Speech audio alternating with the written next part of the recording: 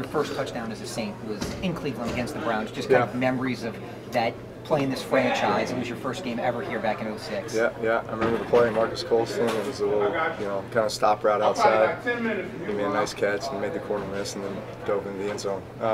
That goes way back. That was at a time where, man, there was so much uncertainty. And winning that first game of the season in '06, 19-14. I remember the score. Man, hard-fought game, back and forth, and to get that win did so much for our confidence, and it really kind of paved the way for what a lot of what we were able to accomplish that season too. Listen, I remember when we lost them in 14. I remember we lost them here in 10.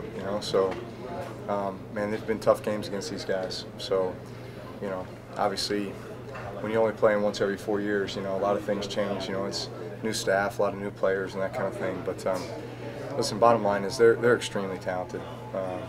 Really on both sides of the ball, offense and defense. But as I sit there and look at their defense, got a lot of really talented players. Obviously, Greg Williams has a good scheme. So, we got to work it out for us. Bring to a defense. It's an aggressive style. We get those guys playing hard. They're multiple, meaning they do a lot of things. And they do a lot of things well. They. Looking at them from last year to this year, they kind of revamped their secondary. They draft, Denzel Ward, high pick,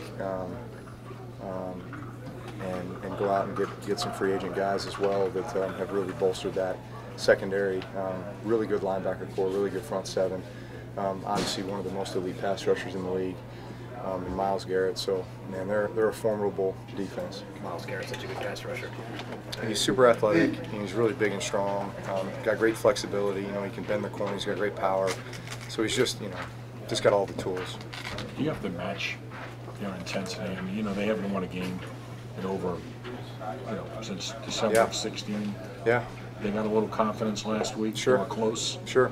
They did a lot of good things on film last week, and that's the thing. You almost.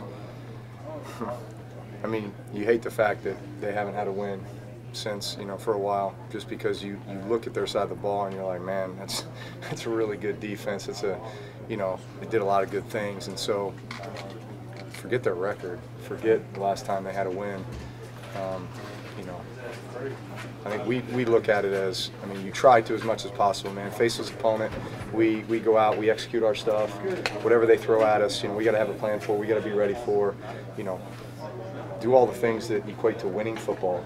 Take care of the football, be efficient, run game, pass game. When you have a chance to make plays, you got to make them, and forget who you're playing.